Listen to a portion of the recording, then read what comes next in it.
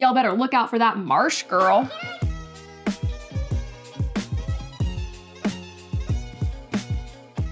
Hey guys, welcome back. In today's video, I'm going to be doing a spoiler talk for Where the Crawdads Sing. So before we dive in, don't forget to subscribe to the channel if you want more book videos. Okay, the book Where the Crawdads Sing was originally released in 2018, and it is very popular. The book was one of Reese Witherspoon's book club picks. Of course, it has this little sticker. I've never given any thought to her book club, and I did some digging and looking into her book club, and apparently she has like this whole like book of the month club like vibe thing going on, like with a website and like these books that she's picked, and like you can do like book boxes with like items in them. And I was actually kind of surprised, like the book boxes actually look really well put together with everything that she like includes in them. But anyway, this book was one of her picks. It got good old Reese's stamp of approval. And I felt like for years, I just could not get away from seeing this book everywhere. It's just like on all of these store shelves and all of these like must-read lists. And I was always like, no, like I didn't really have very much of an interest in reading it. I think it's hard with books that are so hyped up. I'm usually like, I don't know if it's actually going to be as good as like everybody says. But with the movie coming out, I was like, well, you know, I don't know, let's just give it a shot. So I finally read it. So if you don't know, this book centers on Kaya. She is a young woman who is living in the marshes, like slash backwoods of North Carolina. And when she was a young child, she got abandoned by her family. And then she was just on her own, raising herself in this marsh. So this was a bit of like a coming of age story for her. But then there's also this murder mystery intertwined throughout the story.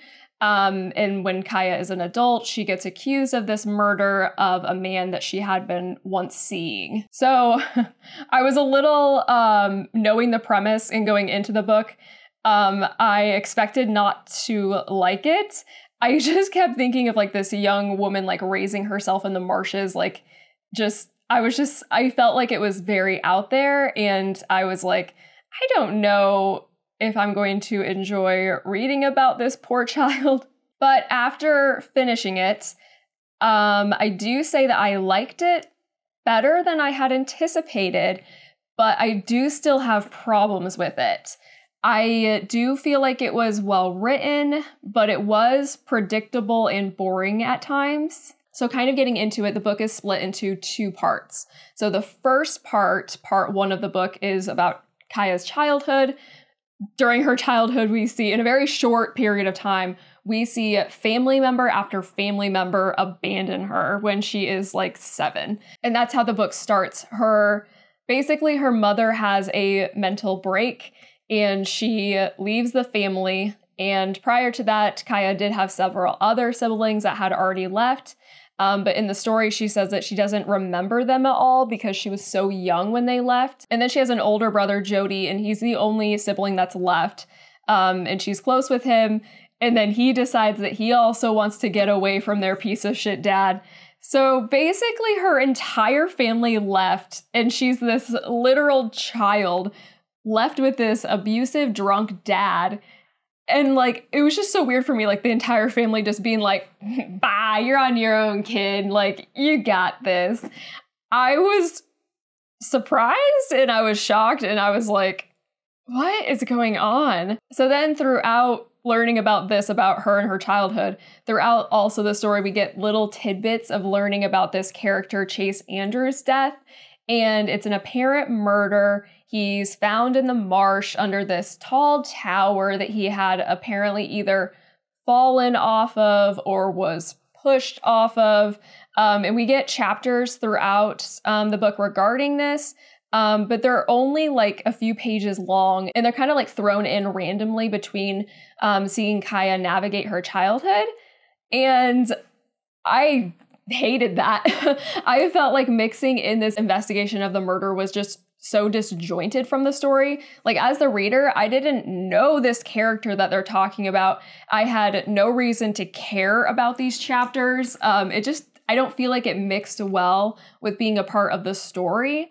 Like, they kept, like, obviously it was going to lead to something bigger, but the whole time I'm reading it, I'm like, why do I care? So with Kaya's portions, not much time passes, and then Kaya's dad also abandons her, which he was a piece of shit. So it's like not 100% like a bad thing, but at this point she's around like 10, and she is 100% living alone in the marshes in this shack. And she's having to completely fend for herself.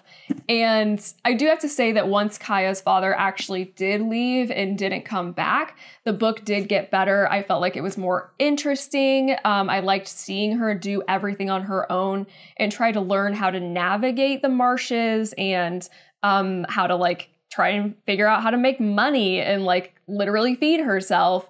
As bad as it sounds, I didn't find it super believable. But I did find that like reading about her struggle, I thought it was intriguing.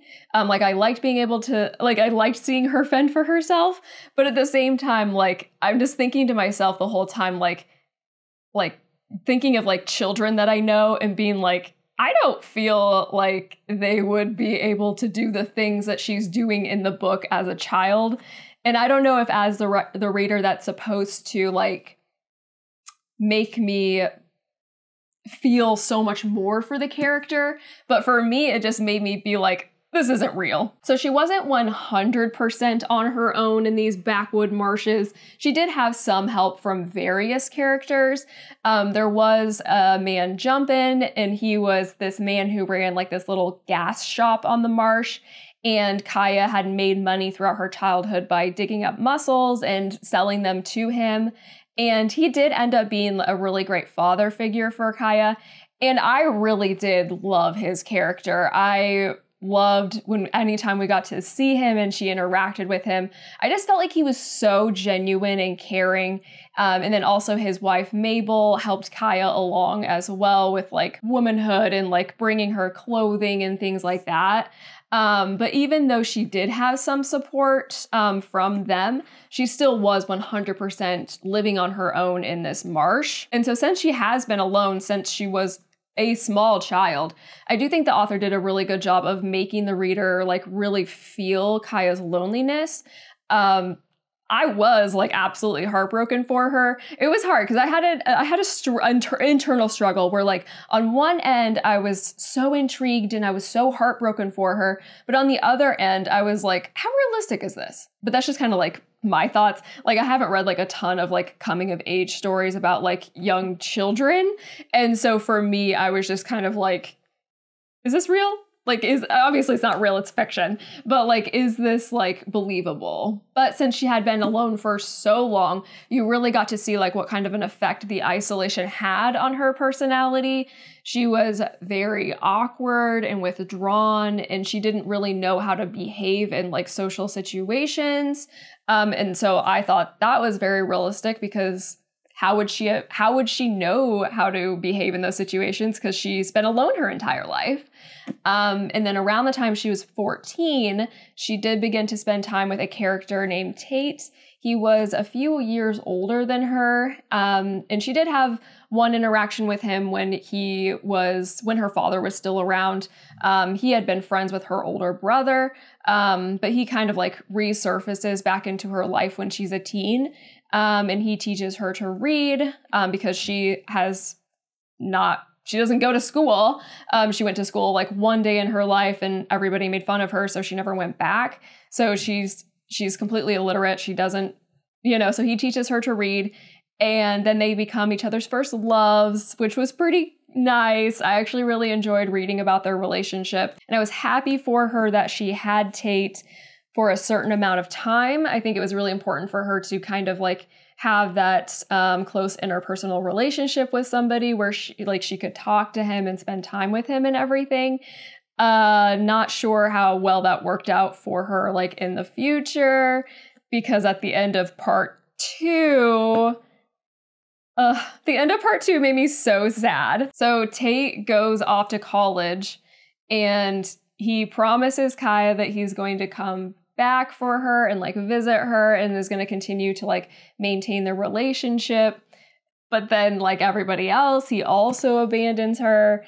And it's just so sad. So he told her that he was going to come back in like July, but then he never shows. And then Kaya realizes that he's not coming back for her. And that was pretty hard to read. Like, honestly, at the end of part 1, I wasn't expecting to be so moved by her reaction to waiting for him to show up. So she just like realizes that he's abandoning her. Poor girl. So him not coming back made her even more withdrawn from people, which she already didn't really have much a relationship with anybody except for Jumpin' and Mabel and Tate. And so having Tate also kind of like abandon her really messed with her mind. It says, for a month after July 4th, Kaya did not leave her place, did not go into the marsh or to Jumpin's for gas or supplies. She lived on dried fish, mussels, oysters, grits, and greens.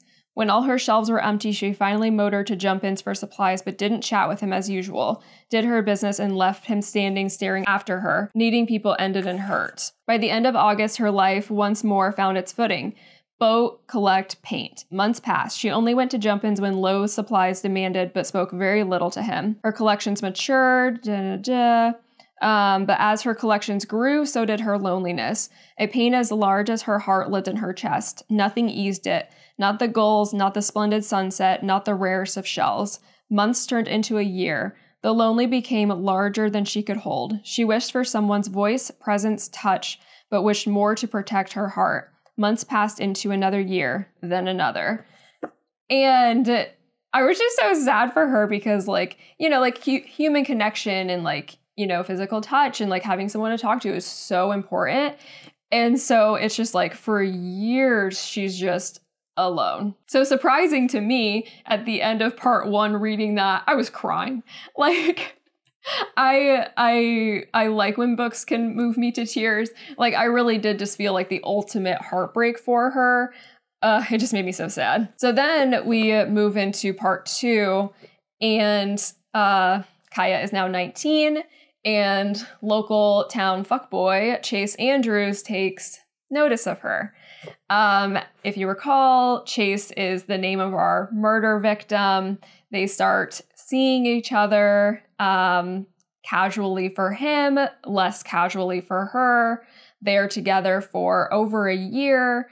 And we see her just continue to live her life in the marsh alone, aside from visits from Chase whenever he feels like it. So I already didn't like Chase from the murder investigations from part 1.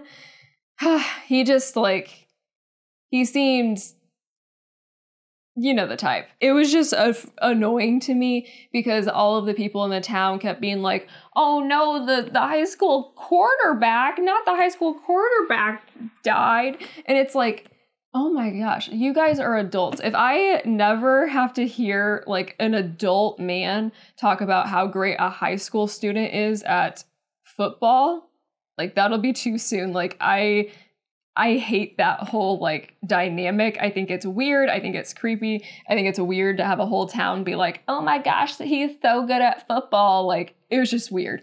So basically like, you know that the town like loves him. They kind of know that he's not a good person, but he was good at football when he was in high school. So therefore everybody likes him. And we get to know him in part 2 of the book, and it just made me sad. Kaya is so naive since she's never had any socialization besides, you know, like her family when she was very young, and then Mabel and Jumpin', which she really only saw when she needed like supplies, and then Tate, which, you know, she had like her first love with him, but that obviously ended in this horrible heartbreak for her. So she's never really had any like great positive interactions with men. And since she's been alone for so long, you know, especially after Tate left, it's been years at this point, she was so desperate for human connection that it felt like she was just kind of like going along with it, going along with whatever Chase wanted. And I felt awful for Kaya because it felt like she didn't have like any way of understanding what was happening. Like Chase made her think that they had this future together and he would promise her love and marriage and a home. But it was obvious to the reader that this was never going to happen. Like as the reader, like, you know the type, like he's basically just going to keep her a secret forever. You know, he goes and he has his life in town, and then whenever he feels like seeing his marsh girl, he goes out into the marsh and pays her a visit, stays for a few days, and then says see ya and goes back to his real life. So we know that he's doing this, and this is also confirmed because Flash is to like his murder, like after and when everybody's talking about him in town, like the whole town knew that he was a player. Like he slept around with a bunch of women, and I think they said he was sleeping around on his wife. So like, I don't think as the reader we were ever meant to like him, which happened. Like the more I read parts with him in it, the less I cared about his death and the less I wanted to know the mystery of it. I just kept longing for like the first part of the book before Chase was introduced into her life. Like there were many times that I wish that this was just like a coming of age story without the whole murder mystery tie-in. Because I was just kind of like, I don't know, I liked part 1 minus the investigation parts better than part 2. So also during part 2, during Kaya's relationship with Chase, Tate comes back into the picture. And then we like learn from his point of view that he had abandoned Kaya because he didn't think that she would ever be able to fit into his life. But then as he got older, he changed his mind and he regretted leaving her, which is difficult because I actually liked Tate as a character. He shouldn't have done what he did, but he was a kid, but you know, still he was an asshole, but regardless. So Tate went to her and tried to warn her that Chase was just the town fuckboy and he was seeing every other woman in town. And then Kaya was like, I don't believe you. But then Kaya got confirmation of this when she had purchased a newspaper that so first she went into town and she saw him with a group of his friends with his arm around another woman. And it was super weird because like, it was just, the interaction was super awkward, and he's just kind of like, oh, hey, Kaya. And so they basically he's like, oh, you know, I just don't want to, he keeps telling her that he doesn't want her to meet like his family and like his friends and everything because he doesn't want to like make her uncomfortable because he knows she's not good in social situations. Like he's doing her a favor. So clearly this character, I did not like him. So she's in town, she sees him, they go their separate ways. She goes into her store to do her shopping. She purchases a newspaper, and in this newspaper, when she gets home and she's reading it, she gets confirmation that Tate was right, because of course he was, because Tate actually goes to town. There's an engagement announcement in the newspaper for Chase and this other woman. So Kaya has this moment of realization that she is alone, and then she further throws herself into this great distrust of people, which was destined to happen because she's been burned time and time again. So obviously she's not going to keep seeing Chase. She doesn't want to keep being like that marsh girl that he just comes and sees whenever he feels like it. He wouldn't accept that she didn't want to see him anymore, and then this caused further problems for her down the line. So, moving forward, she does go through somewhat starting to speak to Tate again and kind of building that trust back up again with him again. So throughout her life, since she was a child, Kaya has been documenting about the marsh. She's really talented at painting, and she's collecting samples and everything like that. Tate goes over to her shack and sees that her collection has like expanded, which we learned about in part 1, like her collection expanded because of her loneliness. Tate has this idea to take her findings and he submits them to a publisher.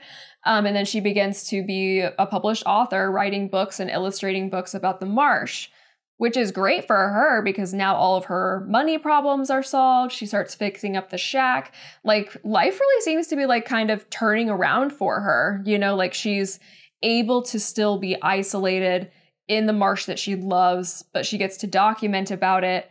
And she seems very content with her life. So now kind of going into the whole murder aspect of the story.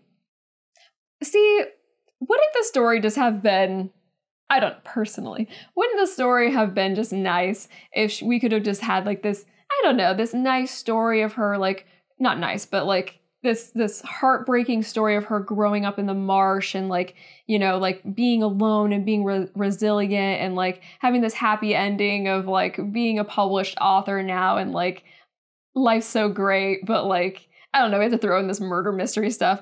I didn't love it. So throughout this murder investigation, it was determined that that marsh girl, Kaya, is the suspect in the murder. Many chapters of part 2 were chapters on the murder trial. I found these chapters to be very boring and taxing. Mainly my problem with them being that we already knew so much of the evidence of what was going to be presented at the trial. And so having to read line by line of dialogue talking about this evidence at the trial just seemed so redundant. Prior, we already learned that her possible motive for this murder could have been that she was like a lover scorned, / also he had assaulted her and tried to sexually assault her. And some fishermen had saw this happen. So they thought that maybe, you know, that could be her motive. There was Chase's, he always wore a shell necklace and she had given him this necklace. When his body was found, the necklace was missing. It was never to be found. There were red fibers from a hat that the police found that was in her shack. The red fibers were found on his jacket. But then at the time of the murder, she was confirmed to have been in a different town. She was having a meeting with her publisher. But during the trial, it was argued that during that night, she could have taken a bus from this town that was like 2 hours away back to the town, killed him, and then bussed back in the morning, had breakfast with her publisher, and then went back and then got told of the murder and was like, oh no. But like I said, we already read a lot of these passages regarding them figuring out all this evidence and talking to the townspeople and piecing it all together. So the parts of the trial just were so repetitive and it didn't hold my attention because it was basically just kind of like a recap of the first half of the book. Like just being like, oh yeah, and remember this. Oh yeah, and remember this. And it's like, I already know all this. Why do I need to reread it twice? So Kaya is held in jail for 2 months. She doesn't have possibility of bail because she kept trying to escape the police. She kept like running from them and wasn't willing to like talk to them or even be brought in. Eventually they did, obviously. Like I said, we have all these chapters about the trial. It was believed that she was going to possibly be found guilty because the town was very like prejudiced against her for being the marsh girl. They were all kind of like weirded out by her and everything. And so that was a concern. But she ended up not being found guilty. The evidence against her just didn't support it being possible for her to have done this. You know, they were like, oh, she was in a different town. Like, was it really possible for her to go back and do this? And she was such a quiet, reserved person. But the truth is, she did do it. She went through the entirety of the rest of her life of people just accepting that she didn't do it and then truly believing that she was innocent. She lived out the rest of her life. Her and Tate reconciled. They lived the rest of their lives together in her shack. She kept doing her marsh stuff and doing books and just living in the marsh. And it wasn't until after her death, when she was 64, that Tate discovered the truth. Conveniently, at the very end of the book, after she's passed, Tate discovers some hidden items that she had below the floorboards, which is just like, I don't know, he's just like looking around the shack and is like, that looks different. And it's like, you've lived here for like 40 years and you never noticed what you've just noticed like the day after you buried her. And that just seemed a little convenient for me. But he opens the floorboard, takes out the items. He finds Chase's missing necklace and then poems that Kaya had written. So throughout the book, we got like these little like poems that Kaya would like recite by this author. You know, don't really think much about it. Turns out that she's the author. So the author's name was Amanda Hamilton. The poems were pretty frequent-ish, and I didn't really, I don't know, I skimmed over them and sometimes skipped them entirely because I just wasn't into it. And Tate shared that Tate shared that opinion with me. I thought this was funny. All the envelopes were marked with the initials AH, and from them he pulled out pages and pages of poetry by Amanda Hamilton, the local poet who had published simple verses in regional magazines. Tate had thought Hamilton's poems rather weak, but Kaya always saved the published clippings, and here were the envelopes full of them. And I agree, I think the poems were rather weak. But he realizes that all of these poems, and there's some that were unpublished that were in Kaya's handwriting. He realizes that this was the pseudonym that Kaya's been using, and she's been publishing these poems, all except one poem, which is called The Firefly, and it laid out the murder. So let me read this for you. The Firefly. Luring him was as easy as flashing valentines. But like a lady firefly, they hid a secret call to die. A final touch, unfinished. The last step, a trap. Down he falls, his eyes still holding mine, until they see another world. I saw them change. First a question, then an answer. Finally an end. And love itself passing to whatever it was before it began. So that poem I actually thought was pretty good. So Tate destroys all these items, and basically the murder mystery of Chase is going to be a mystery for the town forever. So she got away with murder. I have to say that I was somewhat surprised that the story ended that way. But at the same time, once it happened, I was like, that makes sense. But I believe that she did it because she saw it as a justified murder. She saw that it was the only way that she could escape Chase and move on with her life without living in fear of him, because she knew from his previous actions that he was never going to leave her be, and she didn't want to fall into like this cycle of being a victim of abuse like her mother had previously. So now in 2022, this book has been adapted into a movie. I was going to see the movie, and my original plan was to have this video be like a book versus movie video, but then I finished the book and like, I don't know, honestly, I just ended up not wanting to see the movie. I didn't really want to take the time to sit in a theater for it. I didn't really want to have to pay to go see it in theaters. I had the thought that like maybe if it gets released on like a streaming platform that I'll watch it, but it just didn't really seem worth a theater trip to me. I did watch the trailer for it. The trailer makes the movie seem a little like Lifetime-y, and I don't really love Lifetime movies.